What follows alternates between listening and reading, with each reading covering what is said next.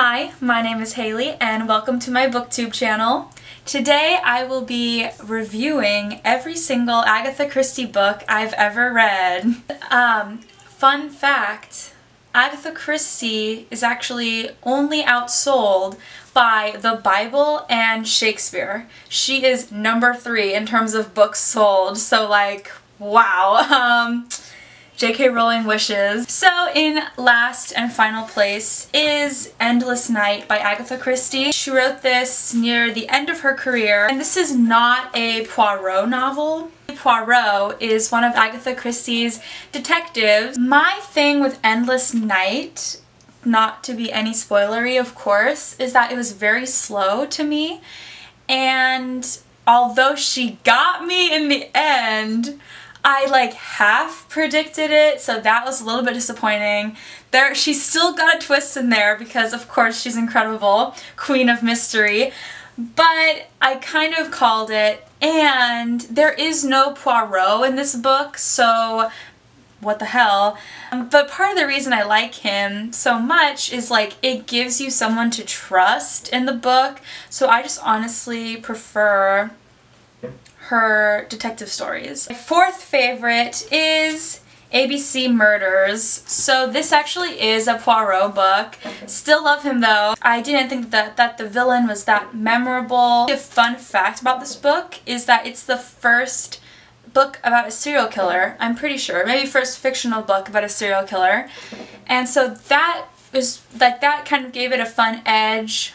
But overall, maybe it's because nowadays I have read so many stories about serial killers that it lacks that appeal that maybe it had when it was first published.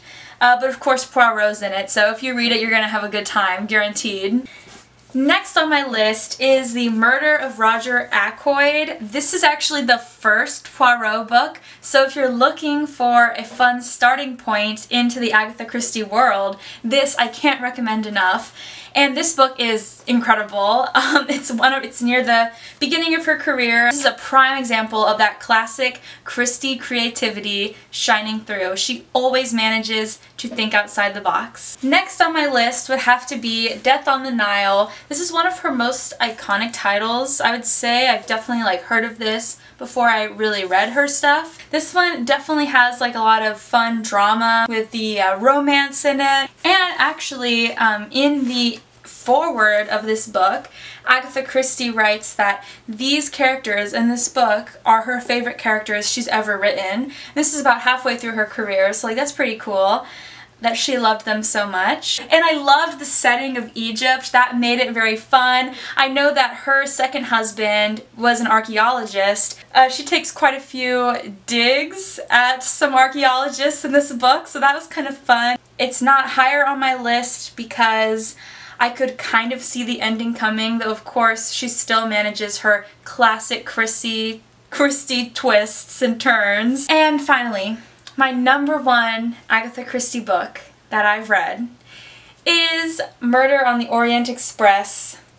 Incredible. This was recently turned into a movie with Daisy Ridley, Josh Gad. Murder on the Orient Express is about a train ride gone wrong. Somebody is murdered on the train that the incredible Hercule Poirot is on, and the train is then snowed in on its trip, so now Hercule Poirot has all the suspects on the train, and can he solve this murder? You'll have to read to find out. Actually, fair warning, that the Murder on the Orient Express is actually talked about in Death on the Nile, which was like a fun little, throwback.